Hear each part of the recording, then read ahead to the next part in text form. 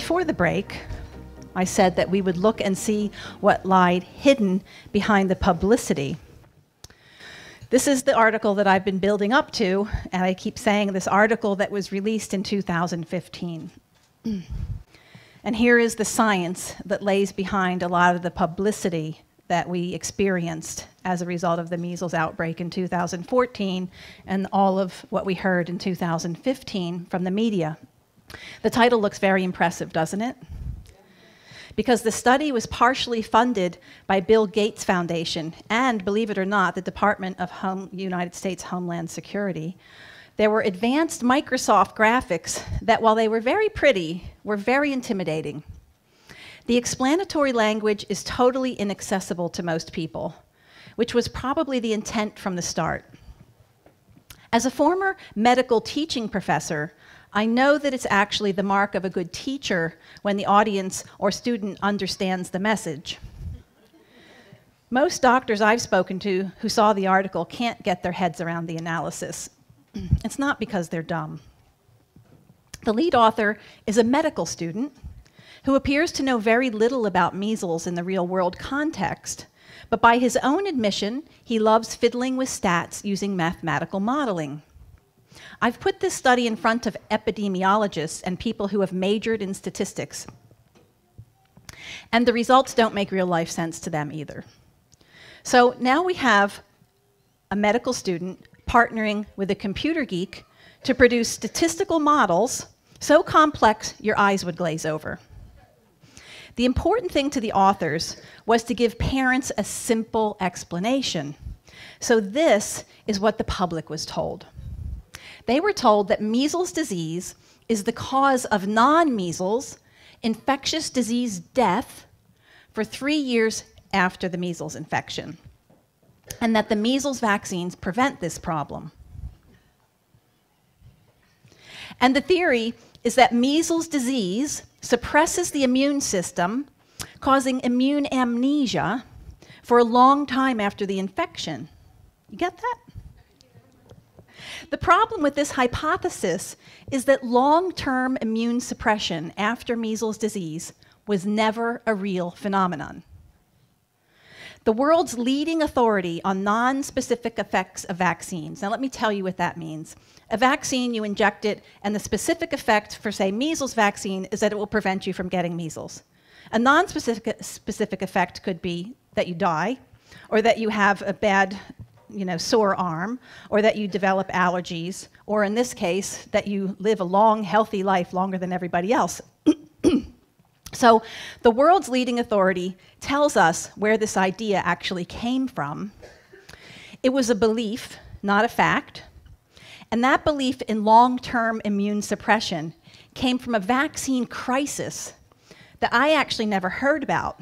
It occurred after a very high-dose measles vaccine was given to 4-month-old infants in Africa.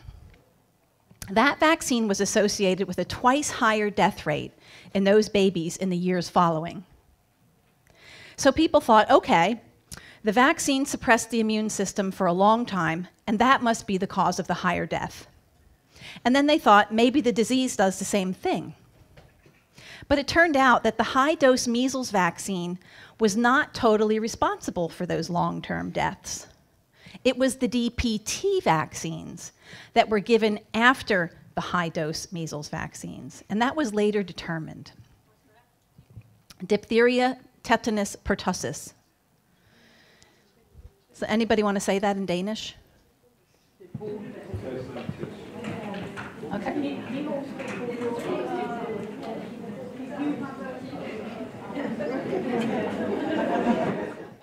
Everybody got it? Okay. And better yet, the measles disease does not relate to higher long-term mortality either. And here's the evidence.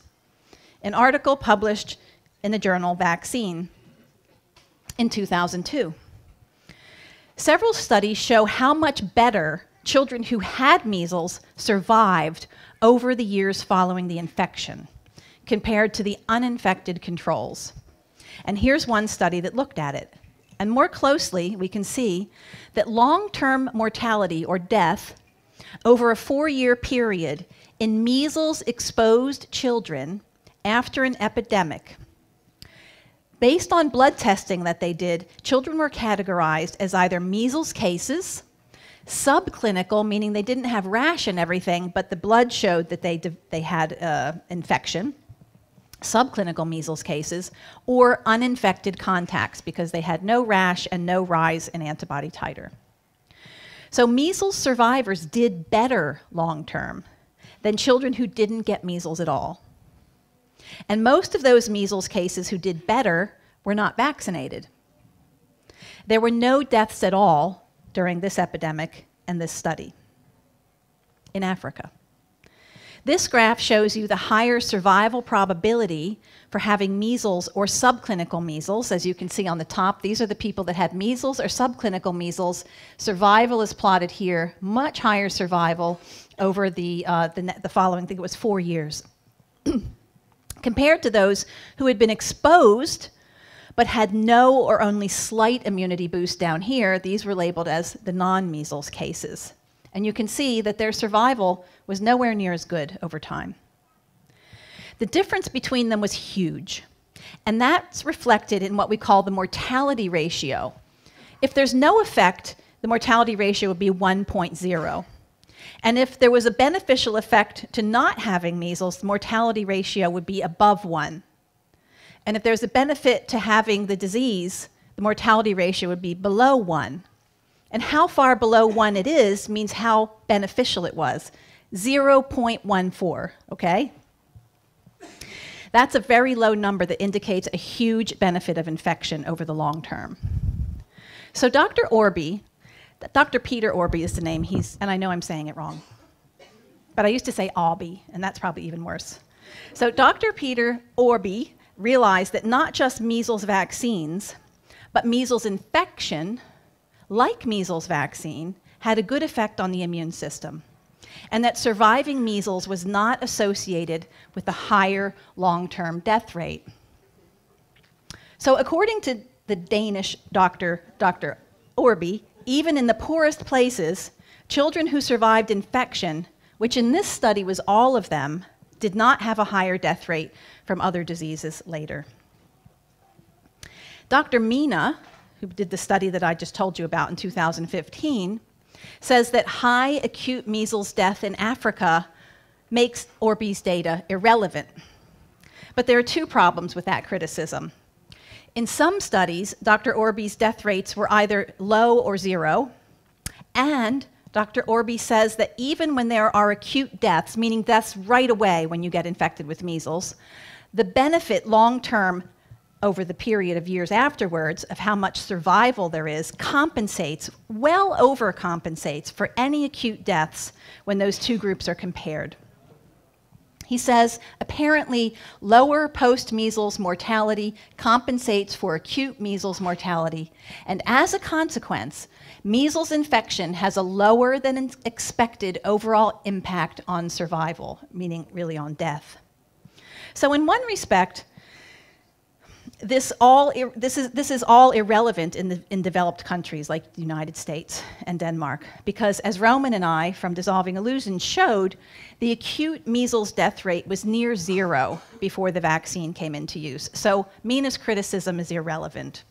But even in impoverished African countries like Senegal, for instance, Dr. Orby found that there was no long-term mortality following measles disease there either. And their mortality rate was 0.27 in the infected index cases, meaning the ones that got it first and then spread it to others. He said the net impact of natural measles might be beneficial in situations with no acute mortality. And in another paper called Is Measles Good for Something?, Dr. Orby said, contrary to current assumptions, children who survive the acute phase of measles infection may have a survival advantage compared with unimmunized, uninfected children. Hence, both disease and immunization may be associated with nonspecific beneficial effects, presumably due to some form of immunostimulation. Denmark and other countries Mina studied would be the countries where survival of the acute infection was nearly universal. However, as you will see later, Mina and the co-author, Osterhaus, don't want parents to know inconvenient concepts like measles disease is really good for something. All these studies were deliberately ignored because the focus of Mina's report was to unveil to the public a new concept, that measles leaves you vulnerable to a host of deadly diseases. Perhaps the authors looked at each other and said, what the public doesn't know, that won't matter because no one will bother to read our references and any of Orby's other work. We know the media will print it, whatever we say. Note the author's name, Deborah Mackenzie, of this publicity article, because that's going to be important in a minute. But the focus of these publicity articles was not to doctors, because doctors just do as they're told. The focus was towards scaring the wits out of parents, and in particular, parents who didn't vaccinate their children. The problem was quickly identified, not measles, but the anti-vaccine movement. Immediately, they refuted the idea of measles being primarily a trivial illness. They used figures taken from some imaginary source, saying that brain damage in 2 or 3 out of every 1,000 cases, or death, even in wealthy countries. Now, anyone who studied the case numbers, the complications, and the deaths from measles in any single high-income country knows that the death rate they quoted here would only have been seen in the 1800s, or in the Great Depression, or during food deprivation, population dislocations such as war and things like that. I've studied measles cases and deaths in different countries of the world, both poor and wealthy. And it's very clear in both medical journals and documents written by governments, by health officials, that in the Western world, measles was far less severe by the 1930s and considered relatively trivial by 1960. The death decline graphs for many countries actually prove that. Parents clearly understand death decline the way we reported in Dissolving Illusions, using long-term data directly from reliable sources. Mina used Denmark as one of the 3 countries in the analysis. So let's look at your pre-vaccine mortality chart. Death is in black, and incidence or rates of measles disease are in red, and there's where your vaccine came in. Note that as the death rate is declining from measles, the incidence was rising after the 1940s. Dr. Mina ignores the low acute measles deaths because his hypothesis is that those red measles cases led to immune system ablation, or amnesia, and an increase in other deaths from other infectious diseases up to 3 years after the measles infection. So let's transfer those measles cases to the Danish death decline data for some of the diseases which Mina singled out. And thanks to some Danes, I was able to get this information, and Roman put these graphs together, showing you that pneumonia and other infectious disease deaths of children were landsliding, dropping rapidly at the same time that the measles attack rates were still sky high before the vaccines. The dotted line are measles attack rates, or incidence, and this is the decline in pneumonia in 0 to 15-year-olds, and the blue line down here is in 0 to 14-year-olds, simply because the data was collected slightly differently in these 2 eras. And here in green, we have death from other infectious diseases below the age of 15. So other infectious disease deaths were also declining way before the vaccine. So where is the huge exponential decrease that Mina claimed to have occurred after the measles vaccine was introduced? Another co-author of this paper, named Brian Grenfell, stated in the Princeton University press release that at a population level, the data suggests that when measles was rampant, it may have led to a reduction in herd immunity against other infectious diseases. So how does that stack up with the Danish official data shown here? It's ludicrous, and it's totally unsubstantiated. Here is the Danish data analysis using all ages of children, which Mina specified in his article. And this one goes back to 1900, and we end in 2009. And we can see this is the measles attack rates in the red dotted line, and the death rates in different age groups, 0 to 4 years. Sorry, this is total, this high line. And then we have 1 to 4 years old in the light blue, and then the older age groups are down here. So what's easy to see is a landslide fall in childhood infectious disease deaths, even when measles disease was rampant. In Dissolving Illusions, we give the history behind why this happened. And it had nothing to do with vaccines or antibiotics. There's no way to go back in time and try to single out one little sub-segment of the childhood measles population back then, or even now, with mathematical modeling to look for a hidden pattern of death 2 to 3 years after children had measles. Mina is simply hunting for ghosts, and in order to scare everyone into vaccinating. One of the key points you need to remember is that the first time that Mina and his co-authors ran the data with their first set of assumptions, they didn't actually see what they wanted to see. They had to change both their assumptions and the way they analyzed the data. It was as if they said, oops, that didn't work, so let's change our endpoints and theories to create answers for the message that we want to send. And that's what they did, which gave them the result that they wanted. But the real question of credibility of this study, fortunately for those who aren't mathematicians, doesn't lie in the data manipulation at all. The big flaw in this study lies in the immunology assumptions, which was the second hypothesis. It stated that measles infection reduces the immune system memory to an empty shell, implying that all diseases for which one was vaccinated or had gained natural immunity to, once again, after the measles infection, became not just an individual threat that they could get infected again, but a community threat, as Dr. Grenfell alluded. So in order to sustain a hypothesis, you have to prove biological plausibility. Enter some monkeys and a researcher named De Vries, who hypothesized that while there must be immune memory erasure, they couldn't see it. Why? Because they thought that it was masked or covered up by an intense and specific immune response towards measles. In other words, they couldn't find the problem with the white blood cells that they were looking for, because when people were infected, their immune system was working very hard against measles, and so they couldn't see where it was suppressed or immune ablated elsewhere. So note the word suggest. This is not fact.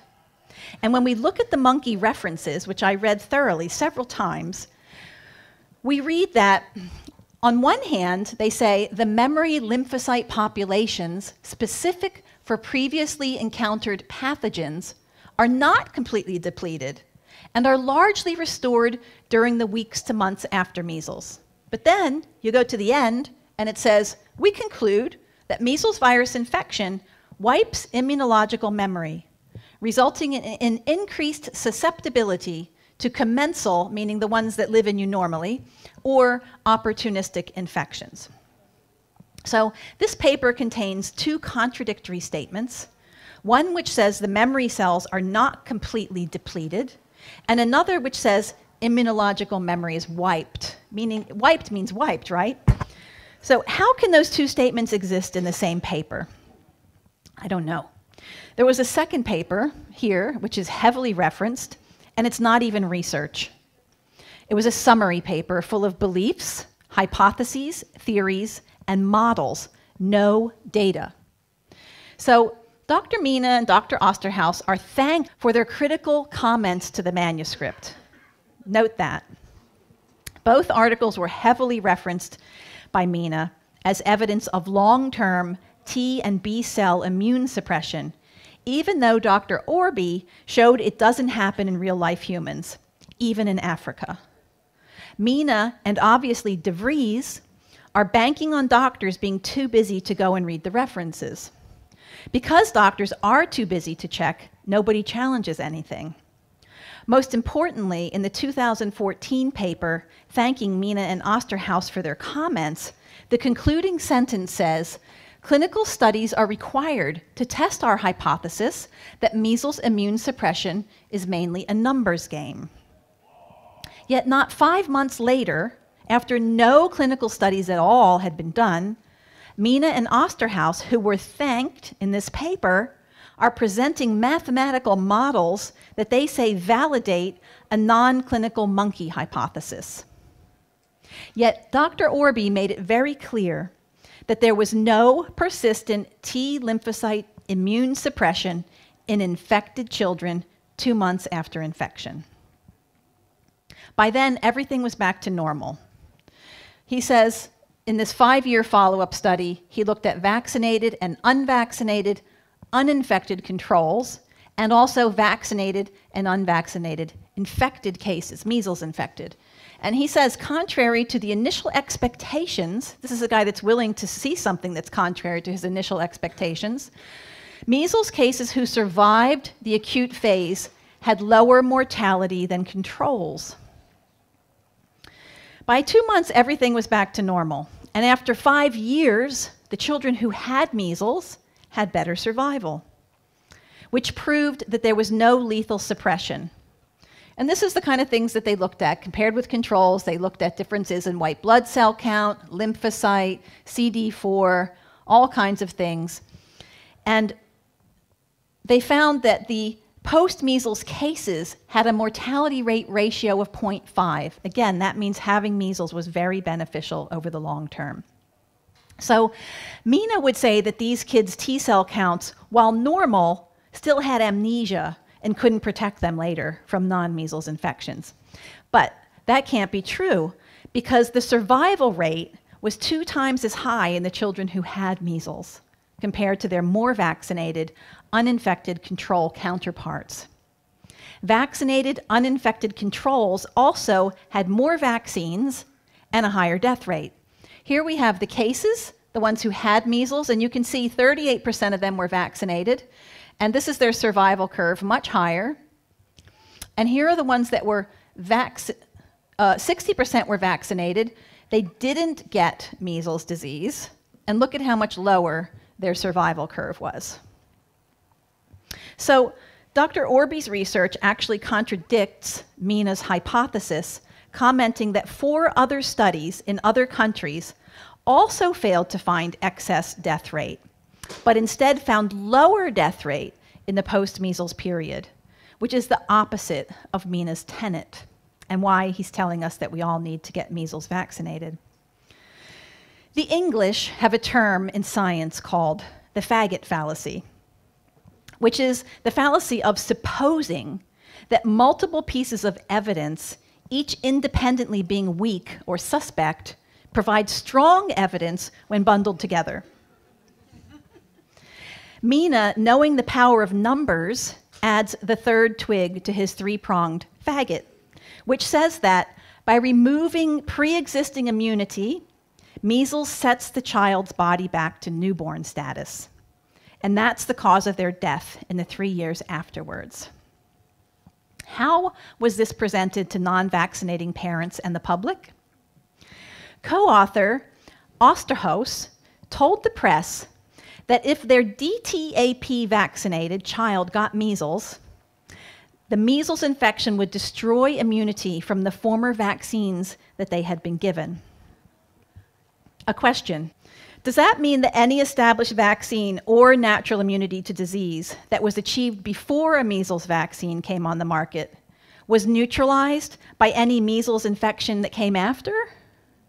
If that was true, then huge amounts of the pre-measles vaccine era children would have lost their vaccine and their natural immunity. And diphtheria and whooping cough and tetanus should have gone out of control. But that didn't happen, did it? What Mina and Osterhaus' hypothesis actually demonstrates is that Mina and Osterhaus' understanding of the newborn immune system and the development of neonatal immunity is flawed. Just listen to me instead of trying to take this in, because this is just proof of what I'm saying. It's not possible to set a child's immune system back to newborn status. I've done a long series on infant immunity that's on YouTube that goes into great detail on all of these studies that are here. If it was possible to set a child's immune system back to newborn status, it would have applied to every child born until a measles vaccine was introduced. And what they are saying now couldn't happen, didn't happen. But apart from the obvious proof that this is a fallacy, a newborn has an immune system which has fundamental differences to the immune system of an older child. And this is something that they're just beginning to understand in more detail. The latest medical literature on the subject, which I have listed up here, proves that the old thinking that babies are born defective is totally false. It's very helpful if you're trying to sell vaccines, though. Many old paradigms have recently been crushed by new knowledge available from modern testing and research. Everything now shows that newborns have a highly capable immune system, but it's clamped down while it's learning about tolerance to self and tolerance to the environment and all of the microbes that that mother is passing to that baby. The anti-inflammatory status of newborns and young infants is controlled by breast milk, and it also is controlled by the placental transfusion and stem cells. It's a necessary part of well-rounded immune development and functions totally different to a child's immune system, whether that child has memory immunity or not. These three hypotheses are only believable because the work that was needed to clarify Dr. Orby's concerns was never done. These are the considerations that were overlooked due to lack of study. Measles infections having beneficial effects was proven by Dr. Orby. But he talks about the erroneous assumptions in the research and immunization policies. And he remarked that those erroneous assumptions were maintained because the research examining the total impact of vaccination was never done. He said somewhat sarcastically that those calling the shots didn't want reality to contradict their erroneous assumptions and ideas, and that just like so many falsehoods in medicine, they're just considered true and not in need of scientific verification. Dr. Orby was studying diphtheria, tetanus, pertussis vaccines in Africa and noticing that children who had those vaccines had a higher death rate than children who didn't. And that's where part of his commentary is coming from. He wanted to do more research, and he was blocked from doing it by the World Health Organization. We continue to ask for more studies comparing vaccinated and non-vaccinated children and have yet to see them formally done because the science is settled and vaccines hit a home run. Yet still there are no long-term studies looking for the most important non-specific effects.